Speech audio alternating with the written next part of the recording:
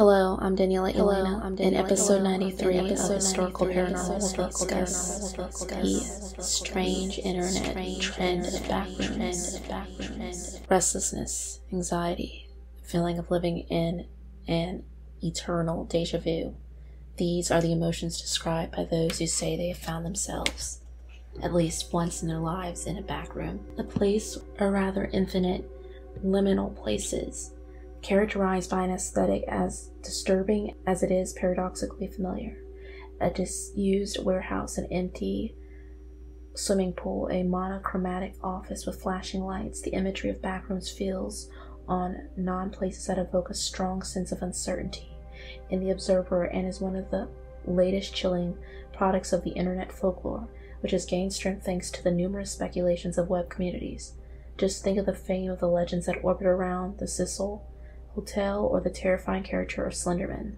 The theory of the existence of these backrooms was born on 4chan, an image board site where users post content of all kinds anonymously. Following a post depicting a monochromatic room with white carpeting and lights accompanied by this caption, "If you're not careful and you no clip out of reality in the wrong areas, you'll end up in the back rooms, where it's nothing but the stink of old moist carpet, the madness of mono yellow, the endless background noises of fluorescent lights at maximum humbuzz, and approximate 600 million square miles of randomly segmented empty rooms to be trapped in." Practically a creepypasta, a fictional tale aimed at terrorizing anyone who reads it, which in no time has spread an infinite number of images of empty and gloomy rooms on platforms such as Reddit and YouTube under the tag Liminal Places. But what is it that attracts us so much that a phenomenon born completely anonymously on the web becomes pop? Our existence is studded with indecipherable events, which by nature we induce to explain. When we don't find the key and the right meaning to give to what happens around us, we find ourselves immersed in a tangle of confusion and uncertainty. The imagery of the backrooms perfectly embodies this state of mind and gives it form through a seductive, creepy aesthetic, reminiscent of the post-vaporwave world and abstractionism.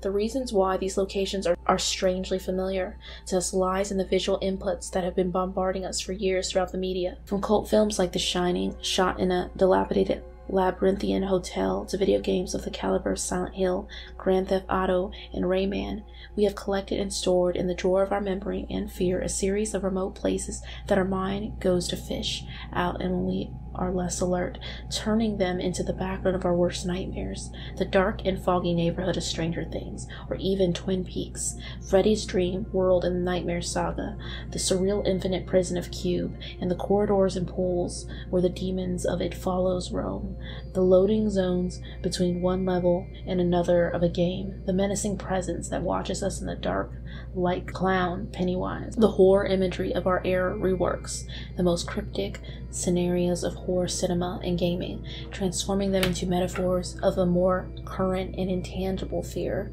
Backrooms are waiting areas with a strong symbolic meaning that perfectly represents the main fears of our century: social anxiety and horror vacuum. It is no coincidence that many artists choose these transition zones as the subject of their representations to express the best possible way these abstract concepts.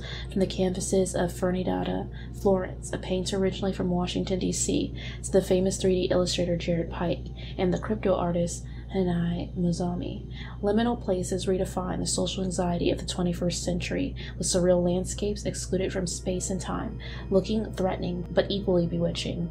On the web, there are endless theories that orbit around the existence of backrooms in the real world.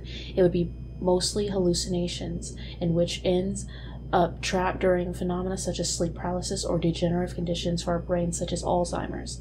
The Caretaker, an experimental British musician between 2016 and 2019, has made an entire album inspired by these neurocognitive disorders. Everywhere at the End of Time is composed of melancholic and disturbing melodies, some sampled from the soundtrack of The Shining, which are repeated in the endless and disruptive loop.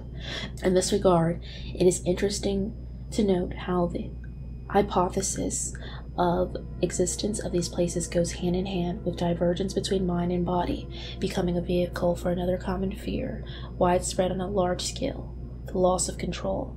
Since ancient times, we have been fascinated by what is unknown to us and what escapes our reasoning, and we have tried to give shape to our fears in order to contain and overcome them. The supposition that in a place apparently vacant and uninhabited, an occult secret can be hidden only increases the degree of alarm and seduction that the place exerts on us.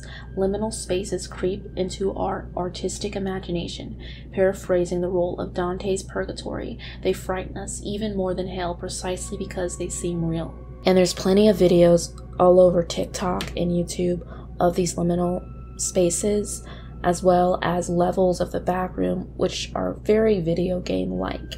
It leads to the idea that because more and more people are accepting the idea that we're living within a simulation, and that essentially our world is like a computer. And then with the rise of metaverse and virtual and augmented reality, well, we see more fears or even forms of backrooms becoming more common with the spread of augmented and virtual reality. The idea of being stuck in an endless loop with strange entities like skinwalkers or creatures that rip the skin from your bones, or party creatures that will turn you into a cake on the party level, or Slenderman-like characters or shadow people. The idea of multi-dimensions and a multiverse all play into this backroom lore.